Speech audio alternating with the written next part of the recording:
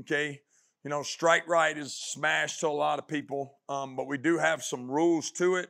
So we give a loosey call here, all right? So their turn back protection, tight end's got the first thing off, and then now the back's coming to pick up off the edge. I mean, we're on a full sprint outside, okay? So to the strike, away from the strike side, one thing about our quarterback is he's going to check the hole first. So if he has the drop pop to the boundary, he's going to take it. So he'll catch it, take it. So if you watch our guys on sprint out, they're going to catch and look real quick.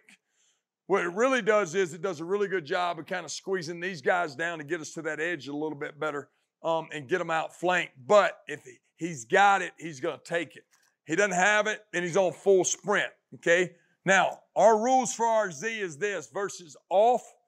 The guy's under the hard deck, which would be 5 yards, all right, to whether he's off. And so if he's off, okay, if he's playing off more than 6, then we're going to run a hide route, okay, which means we're going to get about 1.5 yards from the boundary, and we're running a hide route at like 5.5 yards. Now, the other thing is this, if it's man or he's under the hard deck, okay, then we're going to run a whip route, okay? So that means we're going to slant and then come back in. So that way we can give our corner route an opportunity to win it off the safety and not let the corner be able to play both, okay? So that's how we do that.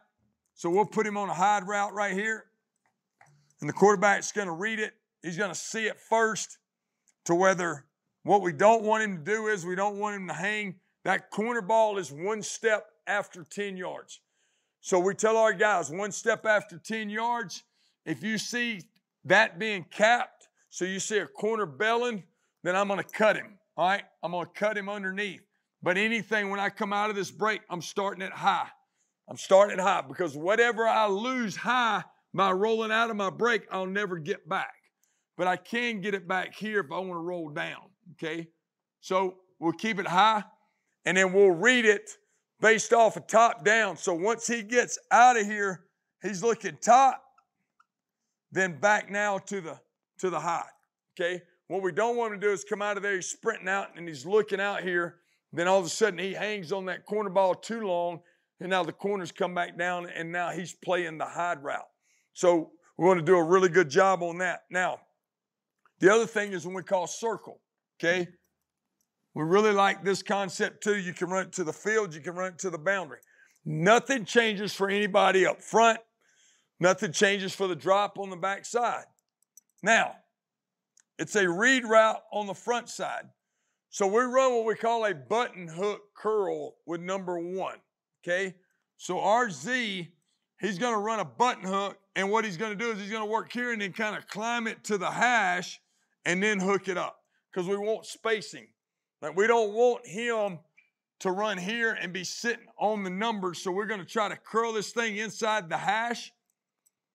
And then now number 2 is running a wheel route, but he's reading it out. So as soon as he comes out of the wheel, he's looking, is it capped or uncapped? If there's somebody over the top, then when he gets to 12, he's going to squirrel it back to the boundary. If he comes out of this and he sees nothing but grass, then he's going to stay on the move.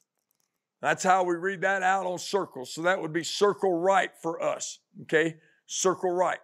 So they'll read it out. We could do it by 3-by also. We've done it that way. The only thing when you do it by 3-by, this guy's got to stay on the lock wheel, and then now number 3 now gets to read it out. If it's man coverage, we'll teach our guys like, look, it's going to be uncapped because this corner's got him man, he's got you man. So use this guy to your advantage. Work him and then will it, okay? Don't just run off in the wheel to where the guy can still stay in leverage and be in the phase that he wants to. So that's our sprint out. Now, we can do all of our sprint outs off a run action. So we can ball fake the back here, have the fullback pick up over here, and still run circle to the right. So all those things are built in, just like down the field throws. We could do all of our down the field throws with play action, and we could do all of our sprint out throws with play action. But my advice would be to get your quarterback out on the perimeter. And I think that really helps, especially with quarterbacks that are developing, quarterbacks that need to get back on schedule. And that's what we like to do with our guys.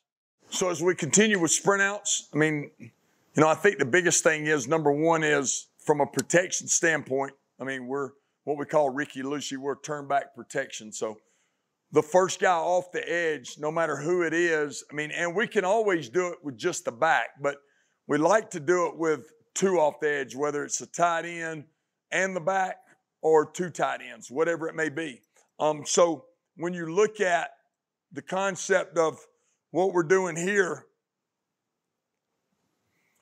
I mean, we're running circle here, all right? So we drew that up on the board. So we're running a wheel route with number 2. We're running the button hook with number 1. So number 2 is going to read it out. Once he runs the wheel, if there's nobody over the top of him to make him pull up, then he's running the go route. He's going to stay on the go. If he looks as he's coming and now it's capped, then he's going to run a comeback. So the tight end's going to help D-gap, all right? Or actually C-gap, and then the back's fitting up off the edge. Just the back's got to do a good job, all right? It's a heck of a ball by the quarterback. We come out on the wheel route. Nobody takes him. So we get over the top of him, and we get a big play. Okay? So we're going to run circle to the right here. So we're going to wheel it.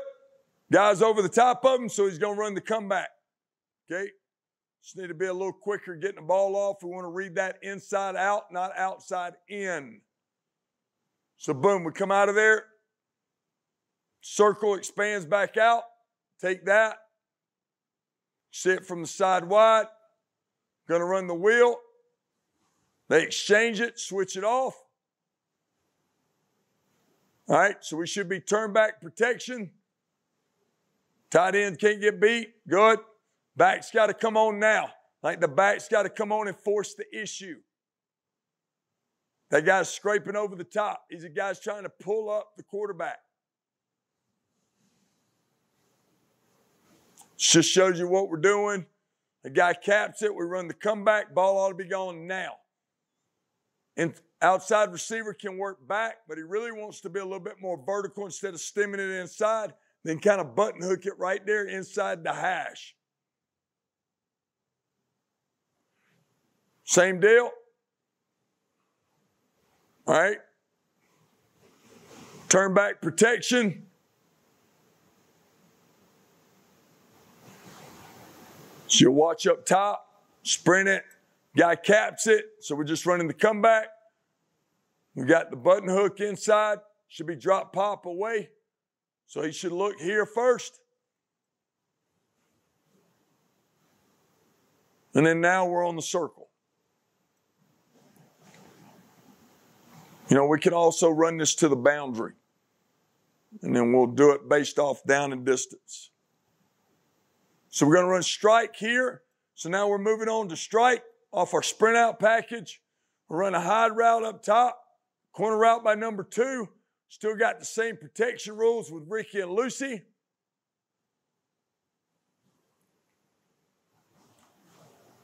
Same deal. Got the hide route out top. Make that flat defender have to come defend it. He doesn't. Put it out there. Let's go. Get it protected.